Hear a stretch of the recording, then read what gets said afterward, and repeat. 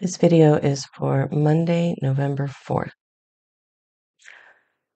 Hello and happy Monday. Welcome to the first full week of November. Tomorrow, as I'm sure we are all acutely aware, is the election in the United States, general election. It's never, ever my job to tell you how to vote. It is my job as a pastor to remind you that voting is a civic responsibility, part of being a citizen in this country. And as a Christian, if that is your faith tradition, it is your responsibility to consider the words of Jesus as you vote.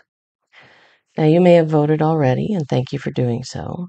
But if you have not, I encourage you to read Matthew chapters 5, 6, and 7 as you consider and voting what would Jesus do.